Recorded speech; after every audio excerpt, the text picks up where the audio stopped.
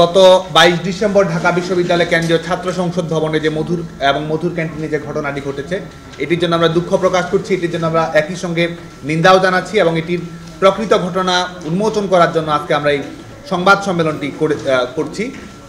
আপনারা জানেন যে একটি ঘটনা ঘটেছে ঢাকা বিশ্ববিদ্যালয়ে, যে কোনো ধরনের সংঘর্ষের ঘটনা আমাদেরকে স্বাভাবিকভাবে আমাদের হৃদয়ে এক ধরনের বেদনা সৃষ্টি করে, কিন্তু আমরা এর পরবর্তী এই ঘটনাকে কেন্দ্র করে যে রাজনৈতিক ফায়দা নেওয়ার প্রবণতা দেখতে পেয়েছি ঢাকা বিশ্ববিদ্যালয়ের কেন্দ্রীয় ছাত্র সংসদের ভিপি নুরুল হক নূরের নেতৃত্বে এই ঘটনাকে কেন্দ্র করে রাজনৈতিক ফায়দা নেওয়ার যে প্রবণতা আমরা দেখতে পেয়েছি, এটির মাধ্যমে এটিই প্রমাণিত হয় যে বিচার চাওয়া তার উদ্দেশ্য নয়, ঘোলা পানিতে মাছ শিকার করে রাজনৈতিক ফায়দা লোটাই তার প্রধান উদ্দেশ্য। এবং এই ঘটনার পরে বিশেষ করে যে ধরনের সাম্প্রদায়িক বক্তব্য রাখা হয়েছে, বিশেষ করে আমাদের একটি ছাত্র সংগঠনকে কেন্দ্র করে, ছাত্র সংগঠনের নেতৃবৃন্দকে কেন্দ্র করে, সিনেট সদস্যদেরকে কেন্দ্র করে যে ধরনের সাম্প্রদায়িক বক্তব্য, রাষ্ট্রদ্রোহী বক্তব্য রাখা হয়েছে, এটি ঢাকা বিশ্ববিদ্যালয়ের শিক্ষার্থীদেরকে ক্ষুব্ধ করেছে।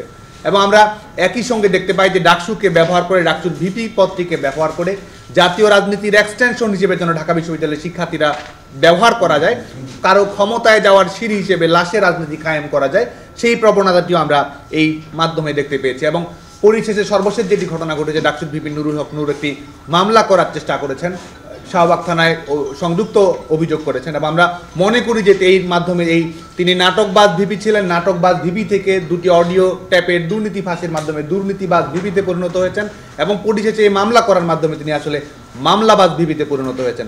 আমরা মনে করি যে দুর্নীতির যে বিষয়টি উন্মোচিত হয়েছিল সেই বিষয়টিকে আড়াল করার জন্যই এই ধরনের সিম্প্যাথি গেম খেলার চেষ্টা করা হচ্ছে ঢাকা বিশ্ববিদ্যালয়ে। এবং আমরা আজকের এই সংবাদ সম্মেলনের মাধ্যমে সুস্পষ্ট করে জানিয়ে দিতে চাই যে ঢাকা বিশ্ববিদ্যালয়ের শিক্ষার পরিবেশ যদি বিনষ্ট করার চেষ্টা করা হয়, ঢাকা বিশ্ববিদ্যালয়ের শিক্ষার্থীদের জিম্মি করে যদি রাজনৈতিক ফায়দা লোটার চেষ্টা করা হয়, সেটি কোনোভাবেই ঢাকা বিশ্ববিদ্যালয়ের কেন্দ্রীয় ছাত্র সংসদ, ঢাকা বিশ্ববিদ্যালয়ের পরিবার এবং ঢাকা বিশ্ববিদ্যালয়ের শিক্ষার্থীরা মেনে নেবে না। এই মুহূর্তে আমরা আমাদের ঢাকা বিশ্ববিদ্যালয়ের কেন্দ্রীয় ছাত্র সংসদের পক্ষ থেকে যে লিখিত বক্তব্যটি রয়েছে সেই লিখিত বক্তব্যটি উপস্থাপন করছি। ডাকসু ভবনে বহিরাগতদের নিয়ে ভিপি নুরুল হক নূরের সংঘর্ষে লিপ্ত হওয়া, সংঘর্ষ পরবর্তী ঘটনা পরম্পরায় ডাকসু নেতৃবৃন্দের নামে মিথ্যা ও হয়রানিমূলক মামলার আবেদন, ভিপি নুরুল হক নূরের সাম্প্রদায়িক উস্কানিমূলক বক্তব্য প্রদান সহ সামগ্রিক বিষয়ে ঢাকা বিশ্ববিদ্যালয়ের কেন্দ্রীয় ছাত্র সংসদ আয়োজিত সংবাদ সম্মেলনের বক্তব্য হচ্ছে। প্রিয় সাংবাদিকবৃন্দ, শুভেচ্ছা গ্রহণ করবেন। শীতের তীব্রতাকে উপেক্ষা করে আপনাদের স্বতঃস্ফূর্ত উপস্থিতি আমাদের বরাবরের মতোই অনুপ্রাণিত করেছে। শীতের দাপটে কোণঠাসা হয়ে আমরা সবাই যখন একটু উষ্ণতার খোঁজে দিক বিদিক ছুটছি, তখন এমন একটি বিষয় আমাদের সামনে হাজির হলো যা প্রশান্তির বিপরে এক অশান্তির আগুনে আমাদের দগ্ধ করে চলেছে। বরাবরের মতোই আগুন জ্বালিয়েছে ডাকসুর ভিপি নুরুল হক নূর, যার কাণ্ড জ্ঞানহীন আচরণ ও অভিনয় পারদর্শিতার সাথে ঢাকা বিশ্ববিদ্যালয়ের শিক্ষার্থীরা সুপরিচিত। ঘটনা বিবরণী: গত 22 ডিসেম্বর তারিখে আমাদের পবিত্র ডাকসু ভবন হামলা ও ভাঙচুরের শিকার হয়।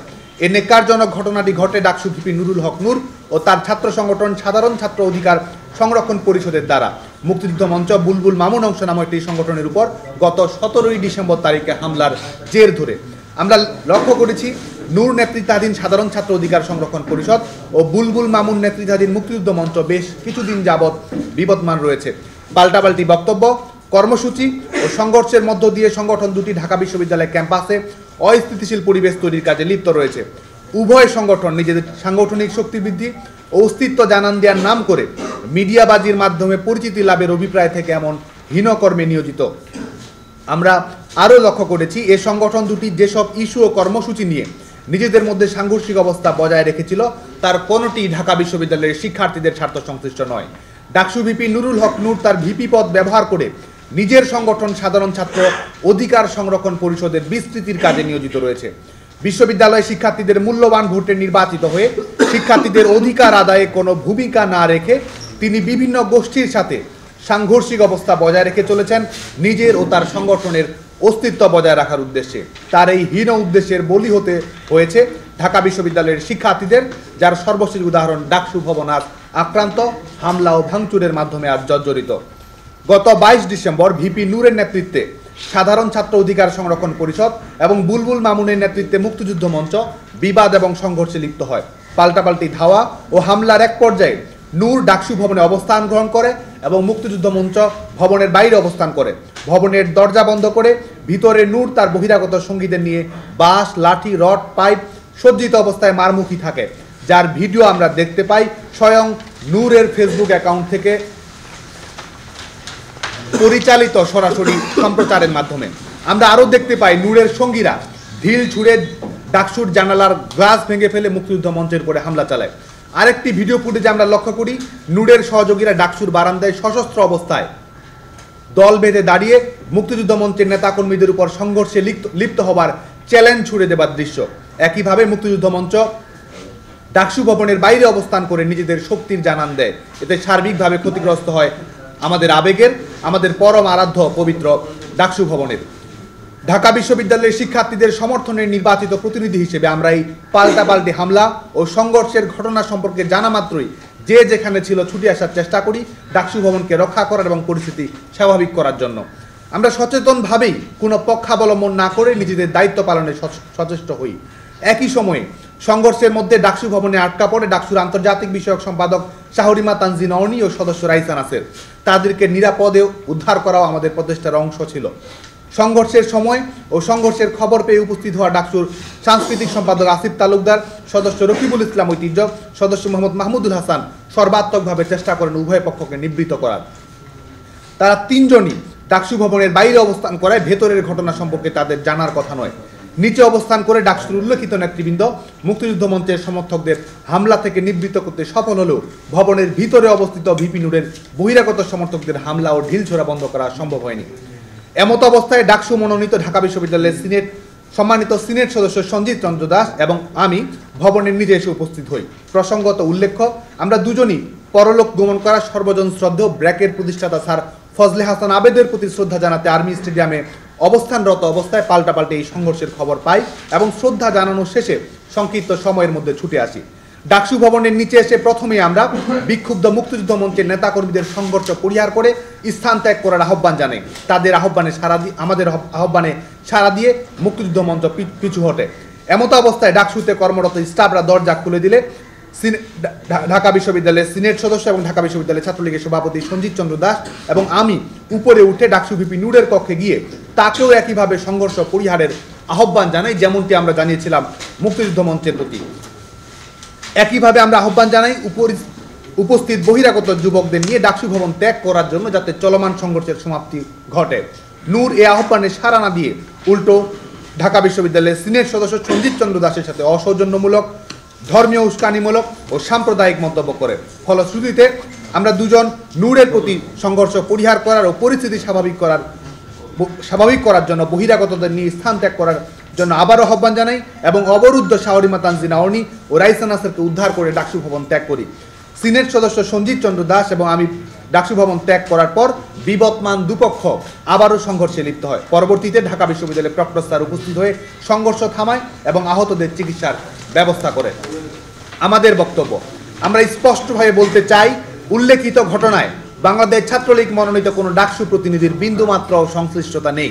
আমরা আরও স্পষ্টভাবে বলতে চাই, উল্লেখিত সংঘর্ষ, হামলা, প্রতি হামলার সাথে বাংলাদেশ ছাত্রলীগ ঢাকা বিশ্ববিদ্যালয়ের কেউ কোনোভাবেই জড়িত নয়।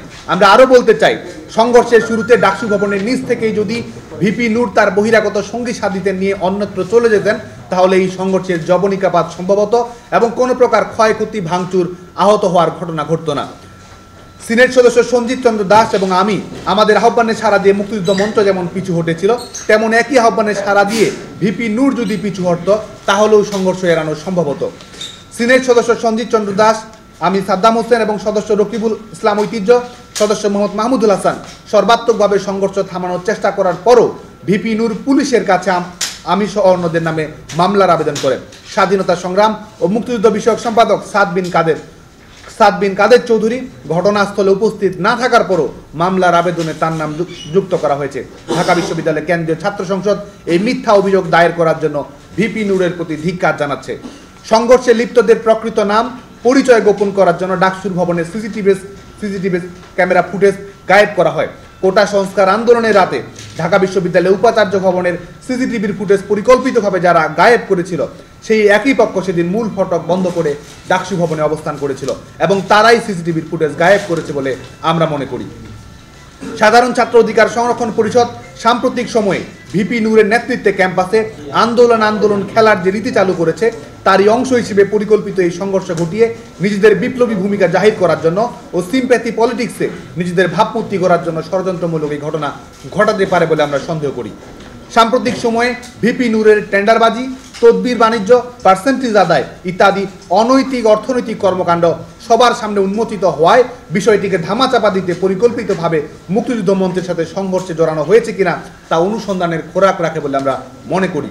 ঢাকা বিশ্ববিদ্যালয়ের শিক্ষার্থীদের পবিত্র আমানত ডাকসু ভবনকে রক্ষা না করে বরং এই ভবনকে অবৈধভাবে ব্যবহার করে ও নিজের লেলিয়ে দেওয়া বহিরাগত বাহিনী দিয়ে ভবনের ভাঙচুরে অংশগ্রহণ করে নুরু ভিপি পদে দায়িত্ব পালনের যোগ্যতা আবারও হারিয়েছে বলে আমরা মনে করি। ঢাকা বিশ্ববিদ্যালয় এবং ডাকসু ভবনে বহিরাগত আগমন ও অবস্থান নিয়ে পূর্বে বিভিন্ন সময়ে ফেম সিকারের ভূমিকা পালন করে এলেও ভিপি নূর নিজে বহিরাগত নিয়ে ডাকসু ভবনের অপব্যবহার করে চলেছে এবং সাধারণ ছাত্র অধিকার সংরক্ষণ পরিষদের মতো তথাকথিত একটি মৌলবাদী সংগঠনের প্রধান কার্যালয় হিসেবে ব্যবহার করছে। নূর ও তার সংগঠনের নেতারা বারংবার যে সাম্প্রদায়িক উস্কানিমূলক বক্তব্য প্রদান করে যাচ্ছে তা শুধু ঢাকা বিশ্ববিদ্যালয় নয়, ৭১-এর মহান মুক্তিযুদ্ধের মাধ্যমে অর্জিত আমাদের অসাম্প্রদায়িক এই সোনার বাংলাদেশে একটি সাম্প্রদায়িক বিশৃঙ্খল পরিবেশ সৃষ্টির অপচেষ্টা বলে আমরা মনে করি। এই অপচেষ্টা কোনোভাবেই মেনে নেবার মতো নয়। আমাদের দাবিসমূহ উদ্ভূত পরিস্থিতিতে ঢাকা বিশ্ববিদ্যালয়ের কর্তৃপক্ষ এবং দেশের আইন শৃঙ্খলা বাহিনীর কাছে আমাদের দাবিসমূহ নিম্নরূপ: ১. ডাকসু নেতৃবৃন্দ, সিনেট সদস্য, হল সংসদের নেতৃবৃন্দ এবং বাংলাদেশ ছাত্রলীগের বিভিন্ন স্তরের নেতৃবৃন্দের নামে মিথ্যা মামলার অভিযোগ প্রত্যাহার করতে হবে। ২. ডাকসু ভবনের ভিতরে অবস্থিত নূরের সহযোগী বহিরাগতদের বিরুদ্ধে আইনানুগ ব্যবস্থা গ্রহণ করতে হবে। ৩. ডাকসু ভবনে ভাঙচুরের সাথে জড়িত উভয় পক্ষের সদস্যদের বিরুদ্ধে উপযুক্ত ব্যবস্থা গ্রহণ করতে হবে। ৪. ডাকসু ভবনের সিসিটিভি ফুটেজ উদ্ধার করে প্রকৃত দোষীদের চিহ্নিতকরণ ও আইনের আওতায় আনতে হবে। ৫. দুর্নীতির দায়ে অভিযুক্ত ডাকসু ভিপিকে পদত্যাগ করতে হবে। নূরের দুর্নীতি তদন্তে কমিটি গঠন করতে হবে। ৬. সাম্প্রদায়িক উস্কানিমূলক বক্তব্য প্রদান করায় নূরকে নিঃশর্ত ক্ষমা প্রদান করতে হবে, অন্যথায় তার বিরুদ্ধে প্রশাসনিক ও আইনানুগ ব্যবস্থা গ্রহণ করতে হবে। প্রিয় সাংবাদিকবৃন্দ, পরিশেষে ঢাকা বিশ্ববিদ্যালয়ের শিক্ষার্থীদের পক্ষে আমরা দৃঢ়ভাবে বলতে চাই, ভিপি নূরের অপকর্ম গোপন করা ও তার সংগঠনের বিস্তৃতির জন্য যদি পুনরায় সাজানো আন্দোলন খেলার ক্ষেত্র তৈরি করে ক্যাম্পাসকে অস্থিতিশীল তৈরি করার চেষ্টা করা হয়, শিক্ষার পরিবেশ নষ্ট করা হয়, ঢাকা বিশ্ববিদ্যালয়ের শিক্ষার্থীদের জিম্মি করা হয়, তাহলে প্রশাসনের নিকট আহ্বান থাকবে কঠোর হস্তে তা দমন করার। যদি প্রশাসন তা করতে ব্যর্থ হয় তাহলে ঢাকা বিশ্ববিদ্যালয়ের শিক্ষার্থীদের নিয়ে উপযুক্ত সিদ্ধান্ত গ্রহণ করতে ডাকসু কোনো মতেই কালক্ষেপণ করবে না। জয় বাংলা, জয় বঙ্গবন্ধু। প্রিয় সাংবাদিক বন্ধুরা, আমাদের কিছু সময়ের জন্য আমাদের একটি অডিও এবং ভিডিওর প্রদর্শনী রয়েছে, সেটি করার পরে আমাদের যে ডাকসুর আরো